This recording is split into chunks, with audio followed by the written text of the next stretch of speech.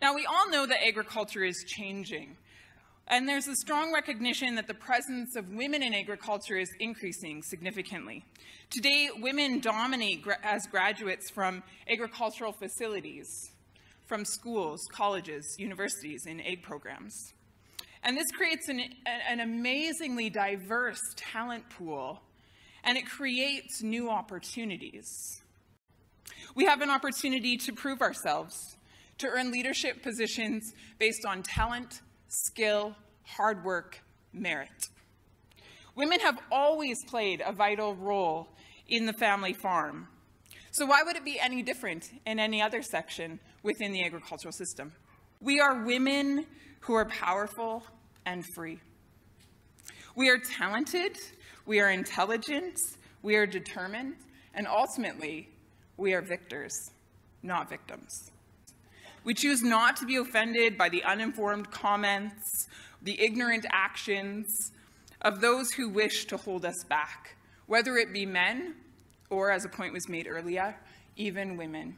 Growing up on a farm with a rebel mom and a get-her-done father, I was encouraged to be innovative and to pursue big dreams. I learned the importance of working hard, of collaborating with others, and of taking calculated risks in order to achieve positive end. I was raised with the understanding that I had the responsibility to give back to my community, to make it great. It wasn't someone else's job to do it for me. No matter my age, my income, or my experience, I had something great to offer. In order to achieve the greatest level of success possible, we must know who we are. To truly thrive, we must have an understanding of our identity, our value, our worth, apart from the job, apart from the role, apart from the accolades. Before pursuing positions of leadership or advancement, we must also know our why. What is our motivation? As a country, we have an opportunity to become a world superpower in ag. And more, we need to position ourselves to take up this mantle. As we move forward, women must play a central role.